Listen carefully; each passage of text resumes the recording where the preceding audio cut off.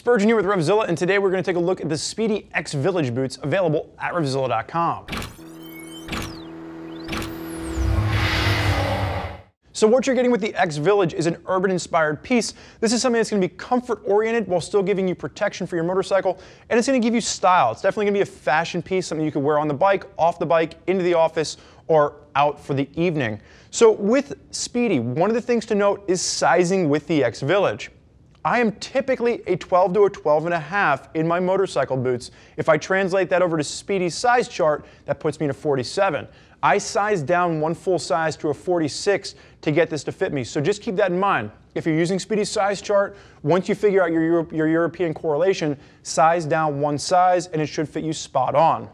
Sizes are going to range from 40 to 47, and the black option is the color that this is available in. Now, if you're not familiar with Spidi, this is going to be a premium European brand that we've really seen push hard into the American market over the past 12 to 18 months. And traditionally speaking, they're touring apparel, they're race apparel, but now we're seeing them push further into lifestyle pieces. So folks out there on cafe racers, cruisers, choppers can get boots that are going to keep them safe, but they're also going to have a style element infused into this. And that's really what we're seeing with the X-Village.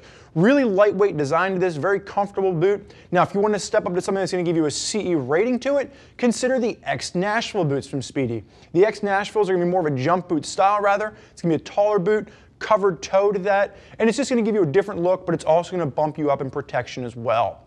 So breaking down the X-Villages that you see in front of me. First is the overall construction with this. Oiled cowhide, 1.4 millimeter cowhide, and then the interior on this is actually going to be done in a 0.8 millimeter cowhide. So it's really interesting to see that they're doing a really soft, supple interior leather as well. Oiled laces, and then when you get to the sole on this is extremely lightweight. Like I mentioned earlier, the boot just has a very light feel to this. There's almost no weight to it whatsoever. And you're going to see this cut sole design. And as we take a look at the bottom, you can see the cuts that work its way throughout, which add a lot of flexibility to the sole itself. And it is a molded sole, so despite the fact that it has a stitched look to it and it looks like it's a stitched sole, this is going to be a molded sole, and it's a 3 out of 10 on our rigidity scale. So if you're walking around in this, it's going to be an extremely easy boot to walk in all day. Again, really leaning a little bit more towards the comfort than the protection with this particular piece. But you do have the protection in here. You've got light reinforcement at the toe. You are going to have symmetrical shift panels, work with an extra piece of layer on top of both boots. And then when you get to the medial side of this, this is your zip entry point. So you do have a big beefy zip entry to this, so you don't have to use the laces to get in and out. And you can see it's that really kind of a grayscale leather to the interior, but it's got a very soft and supple hand to it. Zipping this back up, there is no medial cup for this. So the ankle protection does not carry through on the inside. You get a lateral cup. Light reinforcement at the heel, and then a little bit of stretched bellows working its way up the back to give you just a little bit of extra comfort, range of motion, and then a pull tab to just help pull this boot on and off.